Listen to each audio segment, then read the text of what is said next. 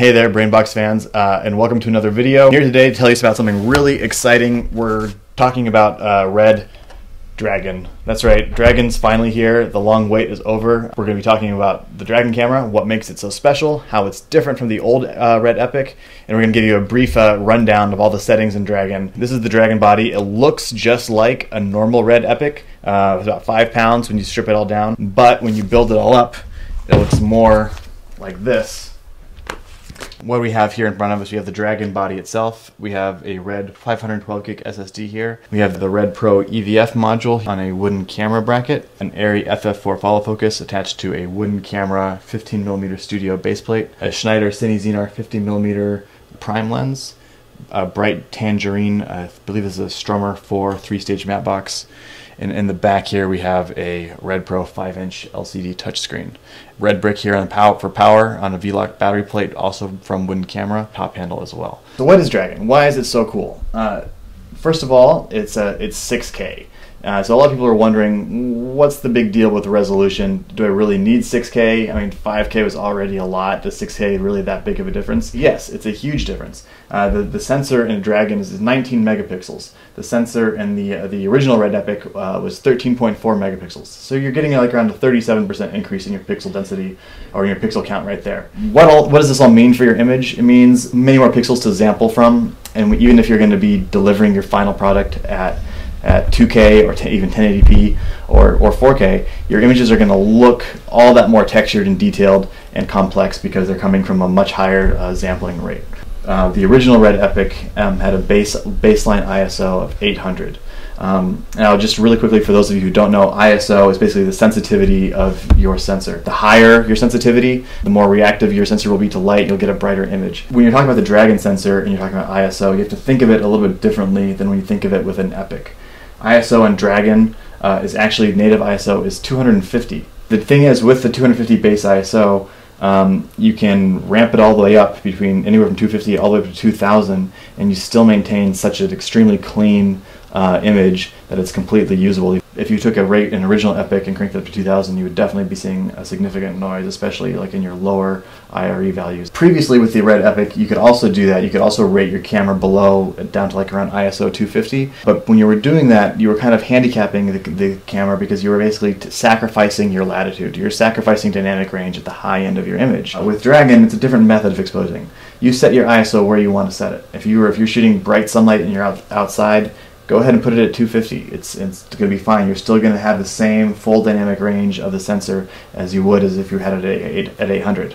And that's possible because there's such greater pixel density, a lower signal-to-noise ratio on the sensor, and just because the people at Red have worked really, really hard to manufacture probably the best sensor currently in existence. The other great thing about Dragon is the dynamic range. The consensus seems to be, amongst most people that know these things better than I do, is that the dynamic range of the Red Dragon is about 16.5 stops. And what that means for real-world applications is that you can see farther into the blacks of your image and into the highlights of your image. Digital cameras have always kind of been plagued by the problem of blown-out highlights because it'd be above the dynamic range of the sensor.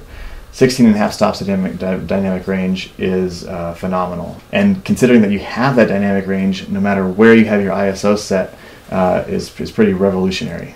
I'm going to go ahead and get started with the Dragon settings. Just like the original Epic, you can always control the camera settings through the touchscreen directly. Makes it pretty easy to just get into the menus to see all your menu options or change some of your main parameters up here along the top, like your frame rate, ISO, shutter, white balance, etc. You can also do it just as fast by using the side handle, which I have installed here on the side. I can use the scroll wheel on the side handle and the menu button here to get into the deeper menu layers. So first of all, let's talk about format. I'm going here under menu, and then settings, project, and then format. Here's the most important place to start when you're getting yourself set up. You want to choose your resolution. Obviously, you want to shoot at the highest resolution that you can. 6K is a great place to start. The reasons you might want to use a lower resolution is if you're trying to match to like an Epic or some other camera, or if you're trying to do some things like higher frame rates. Certain frame rates are only available when you drop down to lower recording resolutions. But just for the sake of argument, let's start at 6K. Aspect ratio of 2:1 is a pretty good starting place. Gives you a lot of room, and then you can crop to like 16:9 or even a 235 from that if you want. But I'm going to go ahead and put it at FF, which stands for full frame.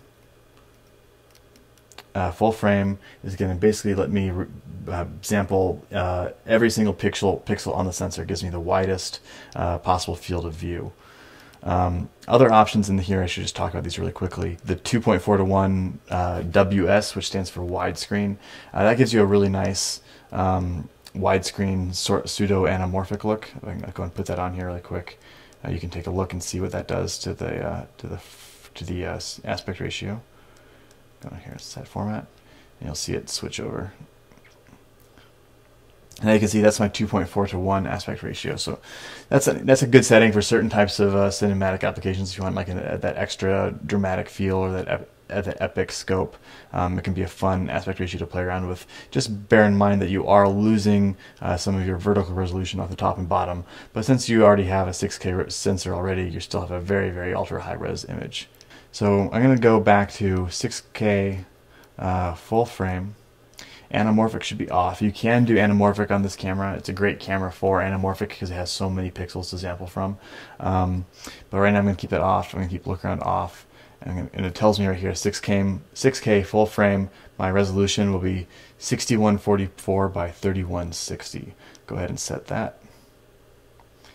It enters in. Now I want to go ahead and figure out my red code. Red code 8:1 is the default. With this 512 gig high-speed mag, it's letting me go all the way to 5:1, which is that's a less compressed red code. It's going to fill up my card faster, but it will technically give me a more information in my image.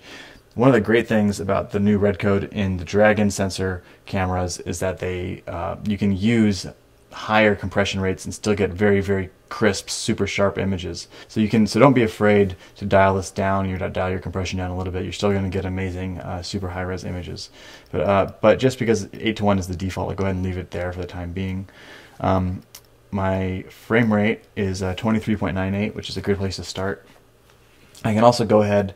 You can see I can crank it all the way up here. So right now it's letting me top out at 82.81 frames per second. That's at 6K full frame. So you can actually, in 6K HD, I believe, you can go up to 100 frames per second. And in 4K, if you down res or down window to a 4K frame rate, you can go up to 150 frames per second.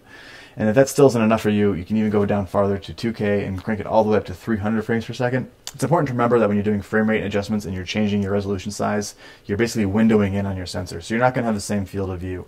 So my 6K full frame field of view is showing the full width of the 50mm lens that I have on here. But if I go down to 2K, it's suddenly going to be taking that sensor and it's going to be just going to be sampling the 2K pixels in the middle of the sensor. So my field of view is going to be tighter. My 50mm is suddenly going to give me like a field of view similar to like an 85 or a 90mm lens.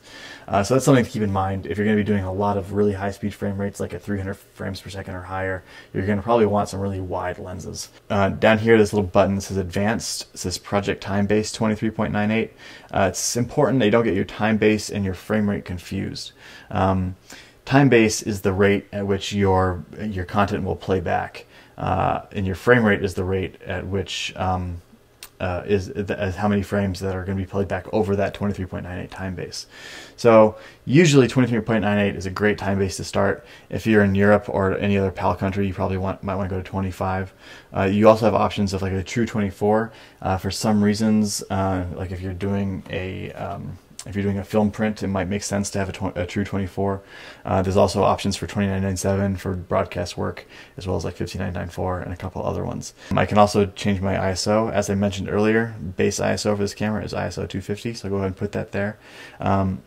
Looks a little bit dark to me. I wish my histogram had was a little bit more full, so I have no problem.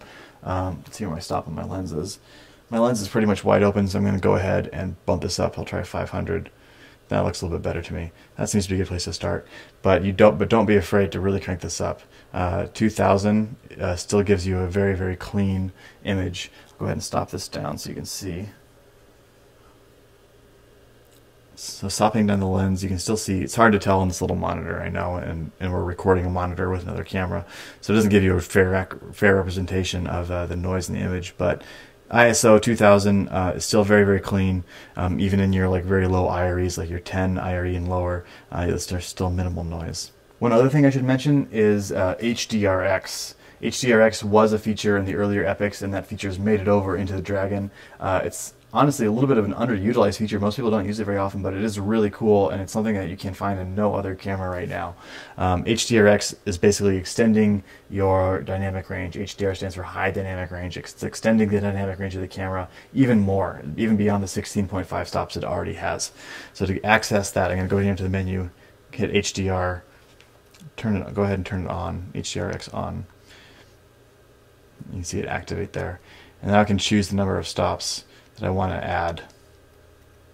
Let's see, lets me go between 1 and 6 stops. And basically what this is doing, the camera is going to double my data rate, because the camera is going to be taking each image twice. One image at its native exposure, and one image either 1, 2, 3, 4, 5, or 6 stops underexposed to retain more highlight information, and it's taking those images at the same time, so that then later in my post-production workflow, like in Red Cine, I can enable my HDR X slider and adjust how much of the extra frame I want to kind of bleed through into my image, to adjust the opacity of it, so I can really kind of see extend the dynamic range. So with this HDR X, it's a really cool tool. You can actually get you can theoretically grab dynamic range images of 20 plus stops. One other thing I should mention is the look color under look. There's basically, you can go into the look settings of this camera and you can create really crazy lookup tables that you can customize to your heart's content, or you can just use some of the standard ones that come pre-built into it. If I go in here and I click on color gamma, it tells me what my color space is and my gamma space. And Red has done a lot of work in this area, and they've come up with their latest versions are called Red Color 3 and Red Gamma 3. You can also go back to Red Gamma 2 or even Red Log Film if you really want to for your gamma space. And under color space, you can, it looks like there's only Red Color 2 still available. But I definitely recommend using Red Color 2 or Red Gamma 3 unless you have a specific need to use something else. Sometimes I can understand people might want to use Red Log Film. If I go ahead and turn that on, let me show you what that looks like. It gives me, it's basically showing kind of like the raw image from the sensor. It's very, very low saturation, low contrast. It doesn't look very good on the monitor, but it kind of shows you all the detail and all the information that's there. Using the Red Color 3 and Red Gamma 3 looks are a really good way to give you a nice looking, pleasing image on set, but that also gives you tons of latitude for post-production color correction. But bear in mind, all those settings are just metadata. It's not hard baked into the image, so all those settings can be changed in your Red Cine anyway, so it's really not too much of an advantage unless you're trying to really show your director an extreme look on set. Thanks a lot for watching our video today. Again, we're really super excited about having the Red Dragon cameras in here. It's the best camera in the world right now that you can hold in the palm of your hand. A little bit of shameless self-plugging. The Red Dragons are available for immediate rental from brainboxcameras.com. Check out our website for details. And if you have any requests, if you have any questions, if you want to tell us how awesome we are or how lame we are, feel free, email us, call us. Any way you want to get a hold of us is fine. We're always happy to help and answer any questions, no matter how complex or how simple. So thanks again for watching, and take care. We'll see you in the next video.